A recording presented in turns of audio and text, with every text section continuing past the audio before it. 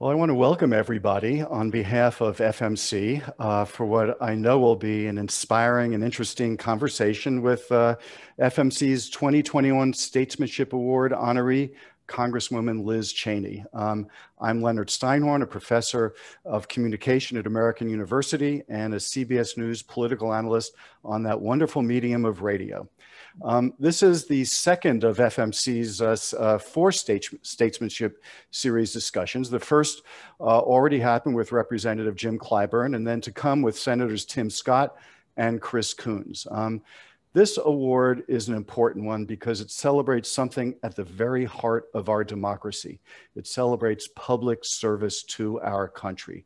It celebrates those who advance the principles and the institutions of our democracy and make sure that we do bequeath to the next generations a strong and vibrant society and political system.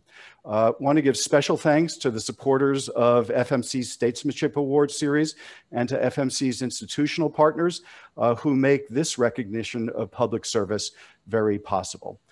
Now, Representative Cheney probably doesn't need much of an introduction, but allow me to say a few words about her. You all know her as the lone House member representing Wyoming. She's in her third term, first elected in November of 2016. And you also probably know that she served for 2 years as the chair of the House Republican Conference, the third ranking Republican in the House.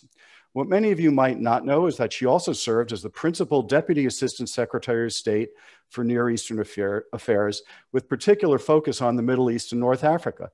She's also been a practicing attorney, a Fox News analyst, and is the co-author of the book, Exceptional: Why the World Needs a Powerful America. And her co-author is somebody everybody knows, her father, former Vice President Dick Cheney. Earlier this year, Forbes magazine included her in their 50 over 50 list of notable entrepreneurs, leaders, scientists, and creators. She's very proud of her Wyoming roots. She's a mom with 5 proud Wyoming children, and I quote what her bio on Twitter says: proud rodeo mom, soccer mom, baseball mom, hockey mom. Welcome, Congresswoman Cheney. Well, thank you very much, Professor Steinhorn. It's great to be with you and really honored to be one of the recipients of the award this year. So thank you. And thanks to the former members of Congress and everything that you all do. So I really appreciate it. Well, very grateful for your time here. So I'm really curious about your background. I read somewhere that when your father first ran for Congress in 1978, you were out there as a 12-year-old handing out buttons and literature at campaign events. So tell us what it was like growing up in an outsized political family, how that inspired you, how that shaped your view of democracy and public service. Well, thank you for the question. I really, I feel very blessed to have both of the parents that I have and to have grown up in this family. And we certainly did. I mean, for us, campaigning was very much a family affair, and we all had our responsibilities. I passed out campaign buttons in particular, but my sister and I spent a lot of time going door to door and handing out pamphlets and riding in parades all across Wyoming. And some of my earliest memories are also, my dad, when he was President Ford's chief of staff, for example, he used to take Mary and me with him on the weekends because he was obviously busy. We didn't get to spend a lot of time together. He would take us to his office on Saturday mornings. We'd have breakfast in the White House mess, and then we would spend Saturday morning. Then this was the 1974, 75, the sort of height of technology was he had 3 or 4 TVs in the wall of the chief of staff's office, and it's still the chief of staff's office today. And Mary and I could turn those TVs to different networks to watch multiple Saturday morning cartoons simultaneously, which we thought was, super high tech at the time. But both my parents really instilled in us both a love of history. They're both obviously students of history, and helped us really to understand the blessings of being Americans, and also the responsibility and obligation of that. And they also taught us that individuals can make a difference. And so I think, I was drawn probably more to the policy side, I suppose, than necessarily the politics side. But I certainly love a political race and love engaging in the back and forth of that as well. So I think all of those things contributed to, recognizing and understanding that it's a very worthy thing to be able to try to make a difference for our country. So what were those dinner table conversations like? Did you talk about what it was like in school today, or something going on in sports or television, or did it focus a lot on the issues of the day, and that, that sort of helped you focus yourself in terms of the things that you cared about? Well, it was all of the above. My parents really, and I obviously understood this even more when I became a parent myself, but they had a real way of making sure Mary and I knew, whatever was going on sort of around our dinner table was the most important thing. And no matter what the drama was at school or, anything else, what was happening at the dinner table and those conversations were, they grounded you. And I also remember, though, that's some of my earliest moments of understanding that there were stories that we would see on the news, things that, you would see the descriptions that were being conveyed on the news. And if it was something my dad had been involved in, he would talk to us about it. And you would recognize that what had actually happened was very different from what you were seeing and hearing on the news. And I think that was a realization that certainly has stayed with me to this day. Well, I will have to mention that to my journalism students, given that context. One more thing about your dinner table. Any guests at your dinner table that you say, gosh, I really remember those conversations? Well, I mean, there were many. I remember we were able to spend time, for example, up at Camp David with President Ford on a number of occasions. And obviously, when my dad was working in both the Bush administrations, when my dad was vice president, my mom and dad both made a real effort to have historians come to the vice president's residence, and to have the chance to talk about, the Civil War with Jay Winnick, for example, Michael Beschloss talking about, American presidents and their history.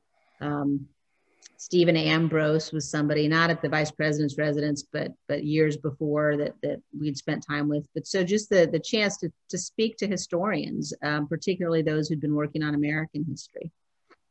So it's always interesting to me to see the sort of flows and influences on public figures. And another part of you is Wyoming. As a Wyoming person might sing, Wyoming on my mind, right?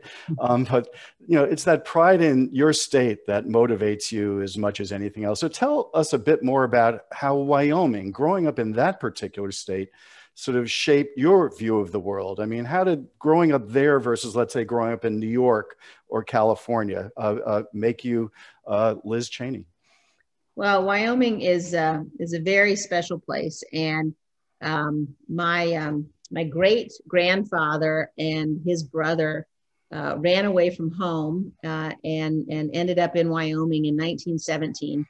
And they started out basically as cowboys, working cowboys, and then spent time in the Salt Creek oil fields, and that's where my grandmother was raised. And my grandmother also, we have a wonderful family picture of the Natrona County Sheriff's Department. And there are about 50 men in the picture. It's probably 1958 or 59. And my grandmother is the only woman She was the only female, the first female deputy sheriff in Natrona County, Wyoming. And so I think, Wyoming has always been a place where people's values, they live them. It's a place where you had to be very tough to make it, certainly in the early days in Wyoming. You had to be able to rely on your neighbors, and people are fiercely independent, self-sufficient. We're the first place in the nation, even before we were a state, women had the right to vote in Wyoming. And so it's a place that really reflects the code of the West, reflects the importance of grit and honor and honesty. And I think those are all things that really, are hugely important in terms of the kinds of things that I always say Washington would benefit to have more of.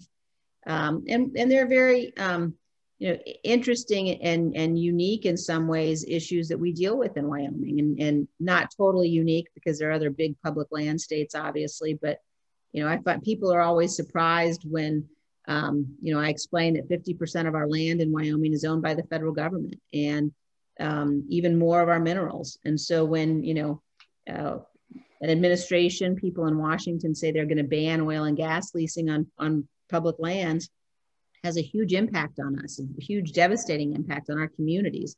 But I really, one of the things that I love the most is having the opportunity to bring people to Wyoming who've never visited before. I think it's the most beautiful place on earth. And it's a place that really reflects the best of America. And I'm tremendously honored to be able to represent Wyoming in Congress. And representing Wyoming in Congress, you obviously have lots of conversations with your constituents. What's on their minds these days? What do they want to hear from you? What do you talk about with them? Well, there are many things. I think, first of all, real concern about some of the policies of the new administration. We benefited tremendously in Wyoming from the tax policy of the Trump administration, from the deregulation that we saw in particular. And there's been a real effort to reverse course on some of those policies. People are very worried about spending. We've seen, the trillions of dollars in appropriations in the first months of the Biden administration. There also is a lot of concern about the extent to which people feel like, and I agree with this, that we aren't really teaching our kids about American history anymore. And there's a real sense of, we've sort of come to a point in the country where we're expecting the next generation to be able to stand up for, the blessings that we have, but we haven't equipped them to be able to do that in too many ways. So education's a big issue as well.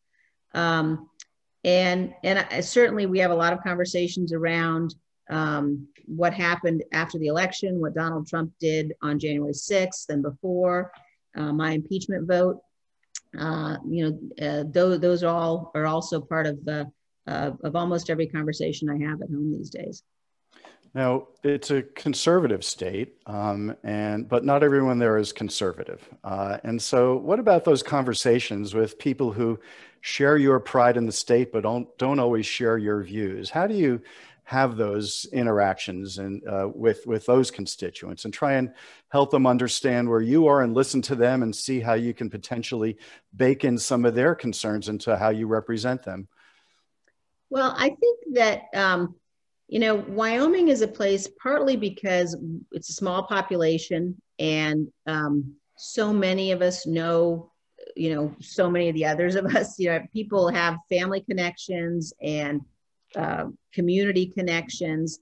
And so one thing that I think is true about Wyoming is, when you know that you're going to be seeing people, at the high school rodeo or, on the baseball field, or at church, so many of the interactions in Wyoming are face-to-face, they're personal, they're individual. You're much less likely to be sort of harshly attacking somebody. I think there's much more of there has been the sense of, we need to try to work together. We aren't going to agree on everything. let's talk about where we agree and see where we can go and recognize where we aren't going to agree. But you don't need to be, vitriolic about it. Let's try to get some things done. And so I think that's an important part of Wyoming. Look, I think that's something we need as a country to get back to. We have to be able to recognize we ought to have really vigorous policy debates and not shy away from the differences, but know that we aren't enemies. We're having a policy debate, and we ought to be able to ultimately do what's right for the country, not treat our political opponents like we're somehow enemies. So what you're saying is we need a little bit more of Wyoming and the rest of the country. Is that it? A lot more. Yeah. So let's take that and translate it to Congress in terms of reaching across the aisle. I'm curious if you can talk about the times that you've worked with Democrats to find common ground on issues and legislation, and how that's played out. Yeah, look, when I first got to Congress, and I'm sure many of the former members done the same thing. I made a real effort in my first, term in office in particular, when I was on the House floor, to go and sit down next to somebody I didn't know on either side of the aisle. And to do that, to just introduce myself, to learn who they were, to strike up a conversation. And I found without exception that every single person I talked to and met that way had a really interesting life story. They had really good reasons why they were in Congress, why they had run for Congress. Might have been somebody I totally disagreed with completely, but really interesting people. And I'll tell you one story. That's how I met Jamie Raskin. And Jamie and I were actually, as I recall, standing by one of the boxes to vote. And we just struck up a conversation. He was a constitutional law professor. And he said to me, I've written several books, and I was asking him about his books. And I said, well, could you send me one of your books? And he was quiet for a moment. He said, well, I'm not going to send you my most recent book. And I said, well, why not, Jamie? He said, because that one is about how George Bush and Dick Cheney stole the election in 2000. I said, okay, I don't need to see that one. You can send me another one. But so just, from the perspective of getting to know people personally. And then I've worked with a number of my colleagues, I'd say probably particularly on the Armed Services Committee, which tends to be a less partisan committee than some others. But, people like Jason Crow, for example, on issues connected to Afghanistan. There are a number of my other colleagues on that committee who we've had discussions since January 6th about what do we need to do to help make sure members of Congress, have all of the training and information they need about the Constitution and how that works. We've talked about what we could do potentially to put together civics education programs for students around the country. I think there's real bipartisan support for that. And then other areas, China is another area where I think there's pretty significant bipartisan support. I've just recently introduced a bill, telehealth bill, co-sponsored with Debbie Dingell, to help extend some of the abilities people have had during the pandemic to get access to telehealth services. So there are a lot of areas where I think we can work together and agree, and we should. So what you're saying is that, yes, you may have passionate disagreements with people, but there's a human side to those connections that doesn't often get represented in the news. That what we may see on cable is not necessarily representative of what we see on the floor of the House. Absolutely. And I think cable wants to portray much more dissension. Now, look, I think it is absolutely true that the mood is very different since January 6th. But there are many more stories of members working together and trying to do so for the common good than get reported in the news. Well, I'm sure you've talked with your dad about what it was like to serve in Congress during his days. So, how were things different from when he served for up to now, or are things different? I think they are different. One big difference is when my dad was in Congress, everybody's families, really not everybody's, but most people's families came to Washington. And so that meant, the kids were here during the school year, maybe back home in the summertime.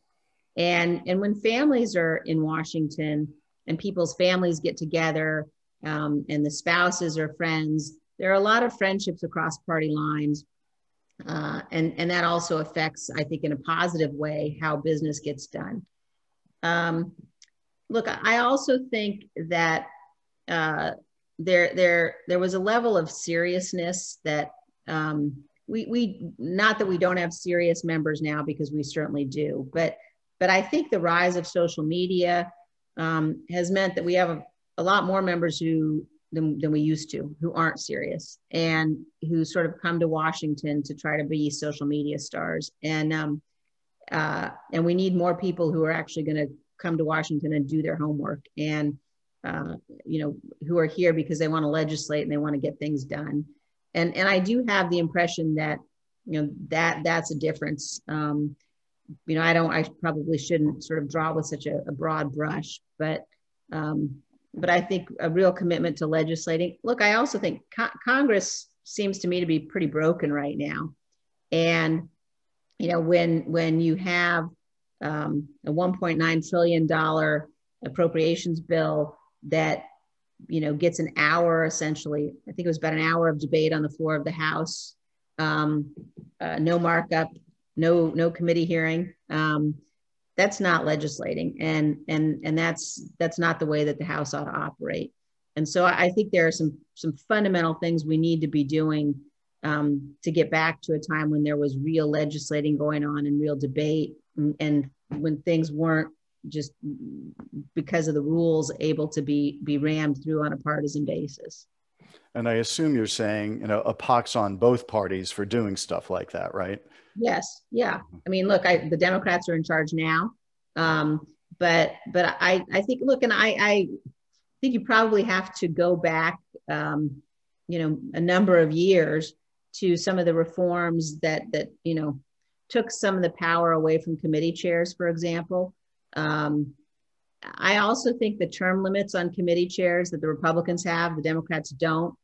There are benefits, but there are also really big downsides to that. I mean, if you look at members like Mac Thornberry, Mike Conaway, people who, term limited out of their committee chairmanships, they were really good, serious members. And I think we do need to look at that and look at the negative consequences of what happens.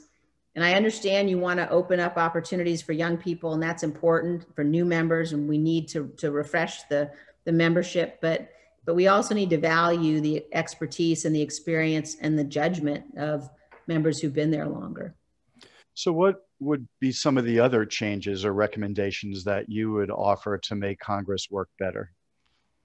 Well, I would go back to the days. I would give the committee chairs more authority, more power. I would, actually go back to legislating, to requiring, I'm trying to remember, for example, when was the last time we had an open rule on anything on the floor? And I was just talking last week to Frank Lucas. I think the farm bill that he ran back, maybe it was 2005, had an open rule on it. And, there were reasons that weren't necessarily positive that they decided that would have an open rule. But even just the idea that you could offer, any amendment that you wanted to could be offered, that you wouldn't be restricted. I think that's important. I would end proxy voting. I think right now, I was opposed to it when it began.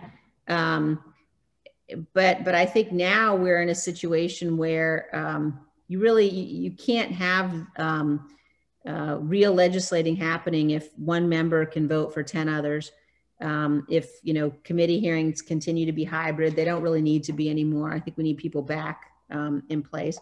I also would fundamentally change our schedule. Congress's schedule makes no sense.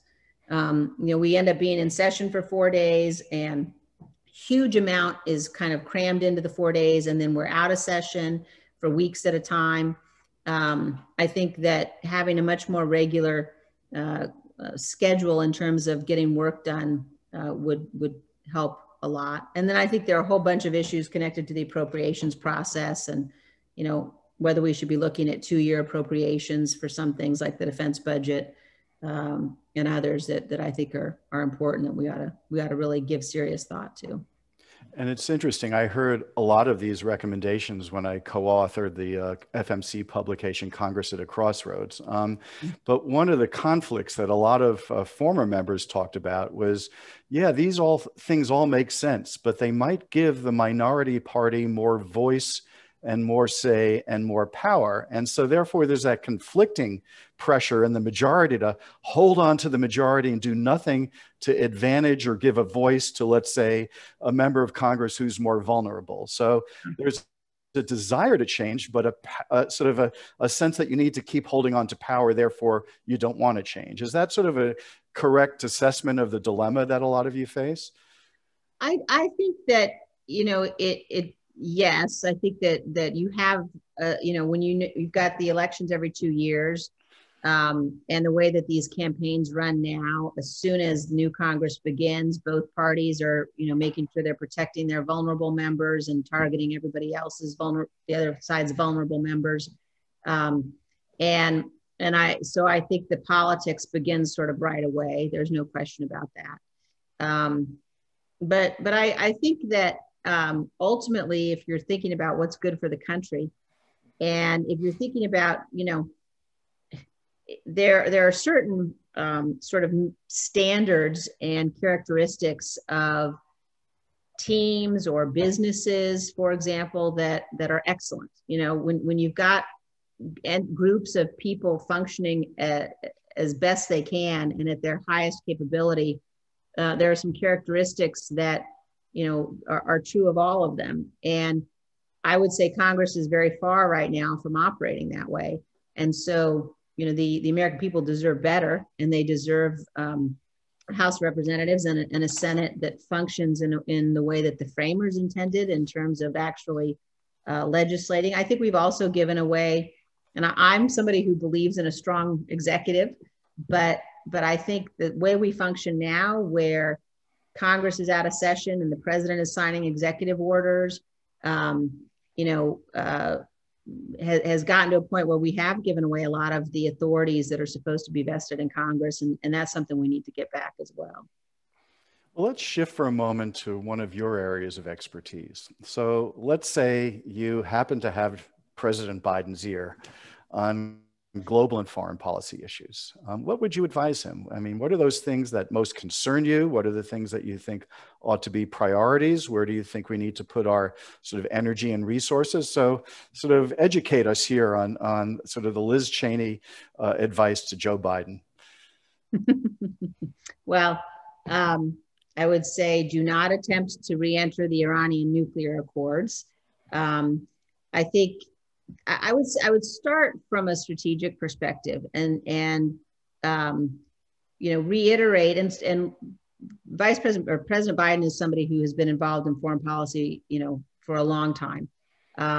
So this wouldn't be news to him, but I do think, taking a step back and thinking about America's strategic role in the world, and what does America need to do in order to maintain that role in the world? I believe America has to lead. I believe that, if we aren't setting the rules of the road globally, you'll have China and a global surveillance state stepping in to fill the void. I think they already are attempting to do that clearly. But we have to recognize and understand America's deterrent power, and recognize that it's weakness that's provocative. So, that to me means we've got to ensure that we're investing in our military. We've got to make sure that our adversaries know that we actually have capabilities that are superior to theirs. We have capabilities that will allow us to defend ourselves, but also that we have the will to use them. And And I think that's very important. I think that sometimes, there's a sense of, well, the United States is provocative if it suggests that, it has such military capabilities, but the opposite is actually true. So I'd like to see us get back to a time when, we were willing to stand up for freedom. We were willing to defend our allies, and that we were very clear about that. And I think that means that we have to invest significantly more than the Biden administration's budget, for example, does with respect to the Defense Department. We have to get to a place. I think most Americans, if you said to them, how do you think America decides how much money to spend on defense? They would probably say, well, we figure out what the threats are, and then we decide how much money we need to defeat the threats or to protect ourselves against the threats.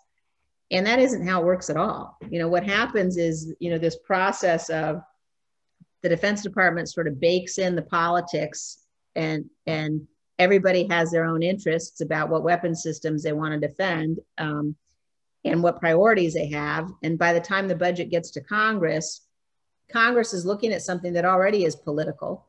And so we're not really forced to confront the choices we're making if we appropriate too little. But then we also are broken in terms of our appropriations process. So we usually are, passing a continuing resolution. So, I would say a very clear focus on China is very important. Focus on Russia is very important.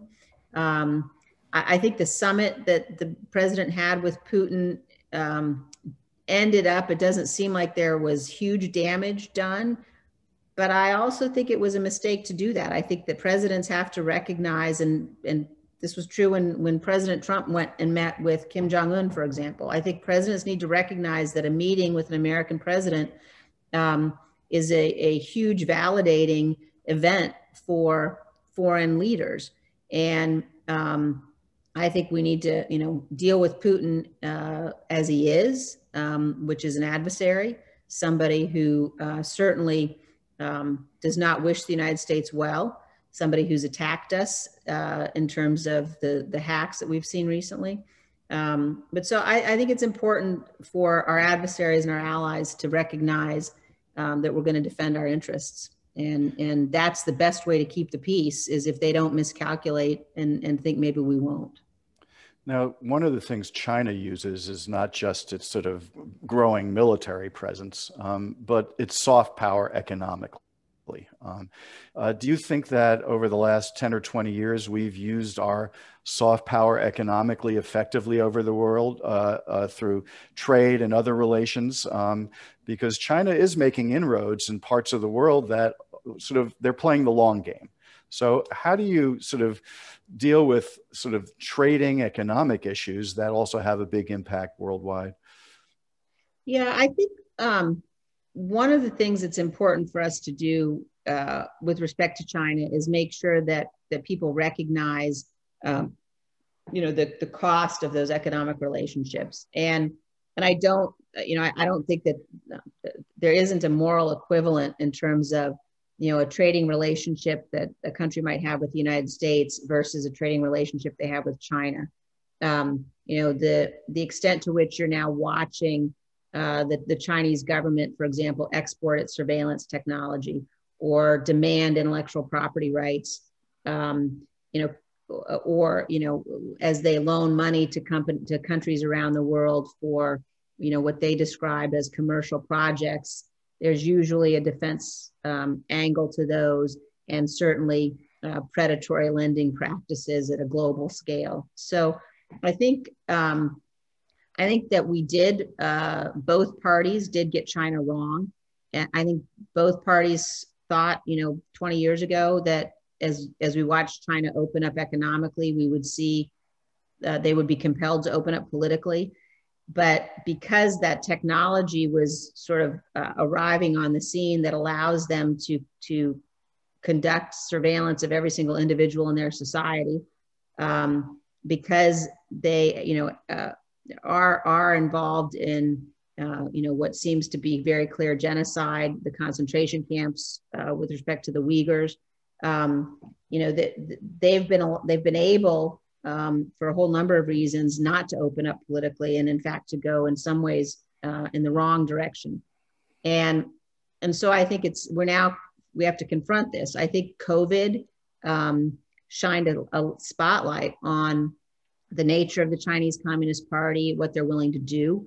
The fact that they allowed individuals to travel from Wuhan province globally, but didn't allow them to travel throughout China, is a big indicator that they knew very early on what they were dealing with. And you know, I think it's important for us, and I do think it's important for us to have an investigation. I think that it's important for us to understand, you know, if the Chinese government knew that they were spreading this deadly virus around the world, which they did, there's no question that they knew that.